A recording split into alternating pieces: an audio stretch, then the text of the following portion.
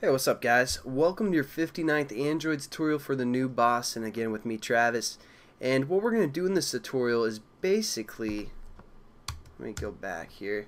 Again, you can switch your landscape and portrait view by 7 or 9 on your numpad and make sure the num lock is disabled if you're on Windows.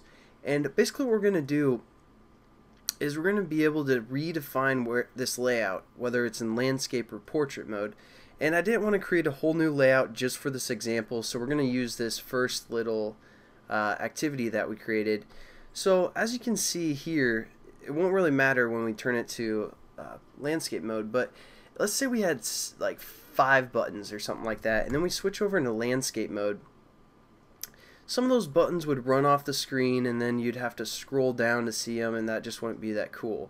So what we're going to do is set these 2 buttons to be side by side instead of vertical, so a horizontal layout there. And basically that's all this tutorial is going to be. Pretty simple, pretty easy, but basically I just wanted to show you guys the concept of you can rearrange how it looks in landscape and in portrait separately. So that's what we're going to do in this tutorial. Nothing sweet for the most part, but it's useful, you know. You can set again the orientation and the manifest like we've done before, I believe, so it won't rotate. But let's say you do want to allow it to rotate and you just want to switch up the basically the way it looks. So we're going to open up, what was that activity called, or that layout called? Main, was it? Okay, so we open up our main XML, and basically we're just going to grab everything that's in here and copy it. Because you know, we kind of want it to be the same, we're just going to change up some stuff. So now what we need to do is right here we created a folder previously right when we were setting up this application. We haven't got to it yet, but basically this layout land is where we're going to define what it looks like in the landscape view. So what we're going to do is just right click on this folder and go to new Android XML file, and we need to call it the exact same name. So we're going to say main.xml. Again, it's a layout, but it has to be the same name as your you know, your portrait landscape or whatever, your portrait XML. So there we go, we have that set up. Now what we're going to do is basically, let's see here, paste everything and you know, check it out. That's what it's going to look like as of now, just like I showed you on the emulator. But now we're just going to change up something, so we're just going to copy a linear layout and paste it here.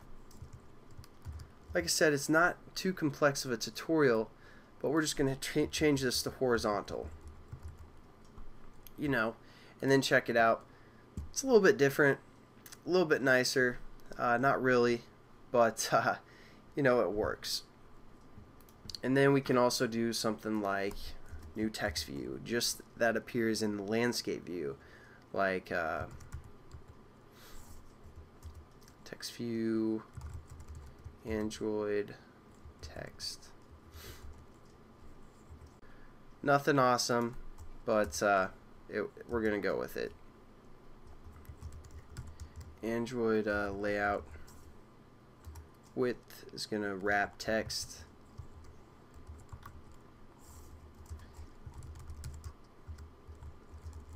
And you guys are pretty familiar with the whole XML thing by now, I hope.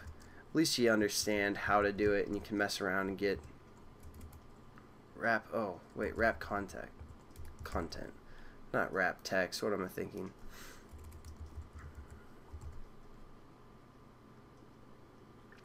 So there we go. Now we have this magic thing after we kind of narrow down this other linear layout because it's not appearing right now. So we're going to say for the height, wrap content, and shabam! There we go. We have our new layout that's just going to appear in the landscape view. But again, an essential thing you guys need to know for this tutorial is basically when you define 2 different, you know, the portrait view and the landscape view differently, instead of letting the Android program do itself, if you want a different layout, you need to label them the same exact name. And then the other thing is you also want to have all of your references the exact same in the landscape view as well as your portrait view. Otherwise, when you click on it, because again we defined all our buttons and everything in Java, you want to have that reference bridge into the XML the same, whether it's in landscape mode or in portrait mode. So there we go. Let's just test it out real quick. Save it and run it,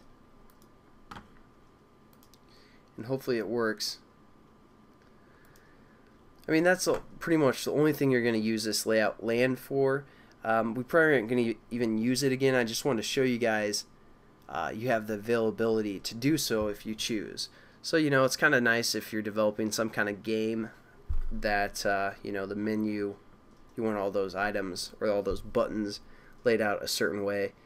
Generally, I just set the landscape or set the portrait view in the Android manifest if I wanted to do something like a game, but just giving you guys the option or the choices to do so. Like I said, I just keep talking to kind of delay some time here because I'm kind of sick. I don't know what that's about, but there we go. And let's start up our starting point activity. Everything works in portrait view. Now let's switch over to landscape view.